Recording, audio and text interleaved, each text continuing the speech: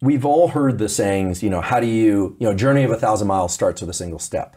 Or how do you eat an elephant one bite at a time? Or, there are all these sayings, and it goes back to the Bible and earlier, right? I mean, this is not new. These are not new sayings, but they're showing up in different forms.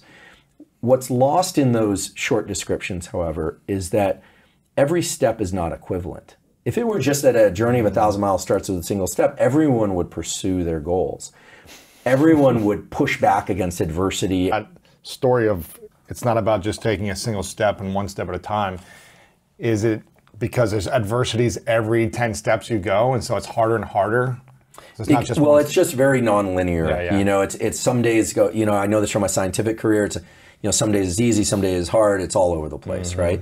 So I think the thing to remember is that dopamine is this incredibly powerful molecule that allows us to buffer the effort process. It allows us to be in effort longer, and it allows us to actually eventually enjoy the process of effort. And not think about the reward, but just say, I'm enjoying the process. Right. Well, you just described the first step. The first step in learning to attach dopamine to the effort process, which is the key operation in order to succeed, is to be very careful about how much you focus on the end goal.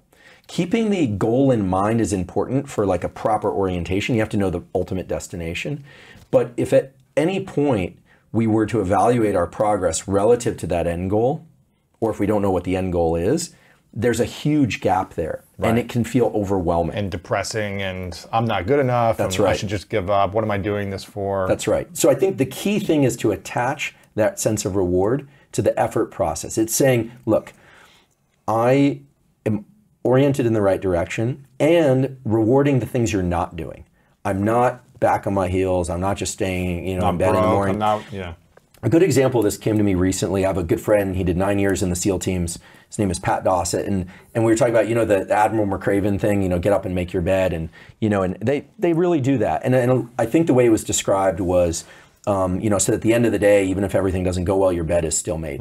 For me, that's not that big of a reward, frankly. Right. So I said that, and I love it though. I make my bed. I definitely make my bed in the morning. But I mean, going back and seeing that at the end of a hard day, it's not enough.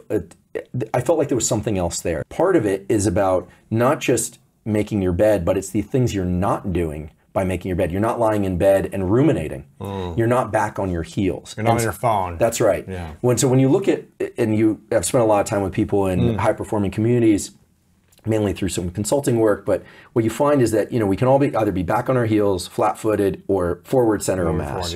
And when you look at people who are in these high-performance communities, they try and keep their center of mass forward, almost through what seem like trivial things like making your bed or making the cup of coffee. But it's not just about what you're doing, it's all the things you're not doing that can put you down the path of ruminating or put you down the path of unhealthy behavior. Let's say somebody really wants to take on a fitness routine. They hate running, or they want to lose weight in a healthy way, this kind of thing. So we've all heard the example, well, you put your shoes by the door on day 1. Day 2, you put them on. Day 3, you go out the door. Day 4, you walk around the block, and then, and then eventually like they're running marathons.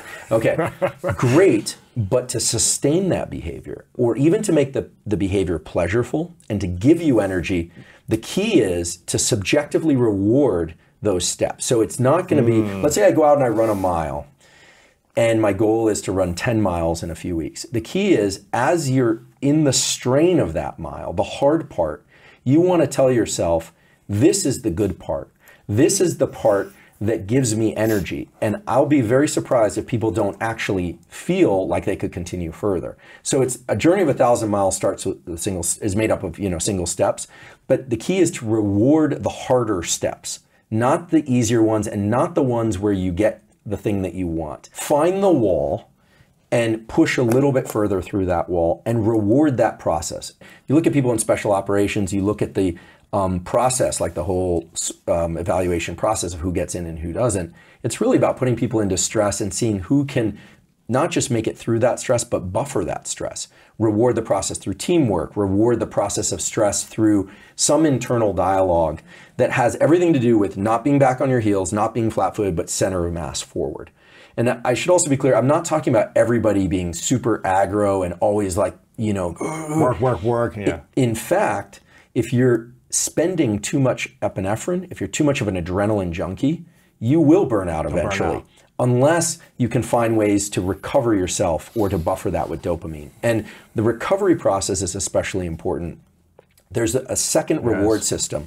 So you've got the dopamine system, and I guess to really put a box around it, the subjective reward needs to be done at the hardest portion of a process. The tough conversation with a significant other, it's like when it's really tough and that's when you want to start telling yourself, this is the good part because I'm not speaking, or this is the good part because I'm not reacting. Right, I'm not reacting, or this is the good part because I'm probably not doing it correctly, but I'm on the right path. If you tell yourself, this is the neural pathway getting ground in there, like really dialed in, so that the next time I'm going to breeze right past this. Yeah. That's really how the process works. Because remember, no one comes along and drips dopamine in your ear, even if you get $1 billion. Or you win a Nobel Prize, or you win the presidency. It's all internal. These neurochemicals are all internal. We have this big forebrain which allows us to place subjective context on things. How do you do it then? How do you bring dopamine in your brain subjectively through daily conversation with yourself? So there's a process I'm going through right now where I'm trying to write a book, and it's hard. And it's hard. And I was told that the harder it is, the better I'm probably doing it. And I was like, great. What I'm finding is there are a lot of interferences these days. I think social media is great. I teach neuroscience on social media because I think it's important to do public education. But it's a distraction too. But it's incredible. And it's incredible how much time and energy it can take. So what I've started doing now is I turn off my phone and I lock it in a safe. And I experience extreme anxiety. Right? For me lately, the longer I can keep that phone in a safe and write a grant or this book, what I tell myself is the agitation is good. At least I'm not doing that. And then I find that as I start to write and I get into the process, I start feeling good about it, and I'll pause and say, okay, I have control. I have ultimate control over my behavior. I can put that thing away.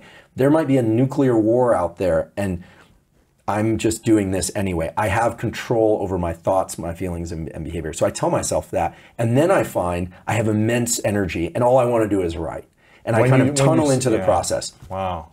And I think that sometimes people need to write these things out for themselves so it's really concrete. I think some people are so unskilled at subjective rewards that writing it out is really powerful. So what would you write out for yourself as a subjective reward for this experience? As long as I'm writing, I'm on the right path. As long as I'm not writing, I'm looking at my phone, I'm not on the right path. Because for me, the 2 or 3 things that are most important for my career are writing grants, working on this book manuscript, and writing scientific manuscripts.